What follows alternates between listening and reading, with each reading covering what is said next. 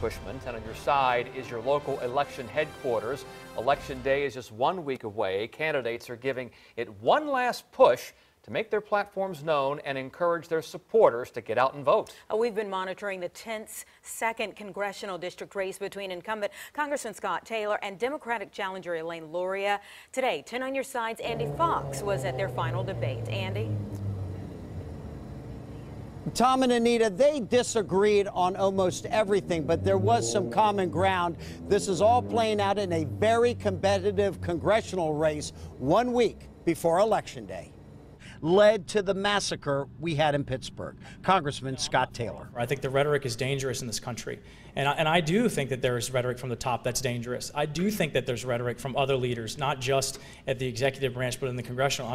I see it all the time. I think this rhetoric is coming from the top, and I think that it's unacceptable, and it's permeating through our communities and things that are completely unacceptable. Elaine Luria blasted the Trump administration's stand on new tariffs, using her own small business as an example. I have three main components that go into the product I manufacture, and one of those is steel. So my supplier already sent me a letter saying that we're going to pass on those cost of tariffs to you.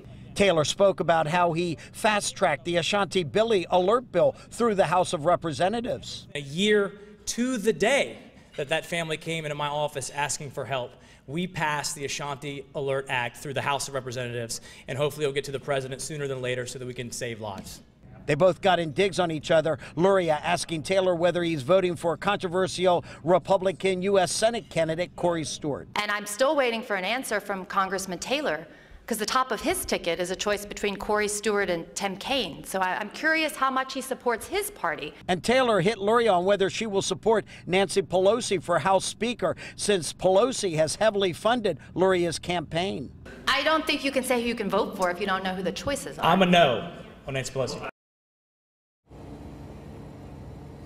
And you can see back and forth, and it's playing out in the television commercials that they have on. Millions being spent on this. Coming up tonight on Wavy News 10 at 6, the issue of minimum wage came up. How much is Elaine Luria paying all of her workers who work for her? That became an issue in this debate. I'll have that part of the story on Wavy News 10 at 6. In Virginia Beach, Andy Fox, 10 on your side.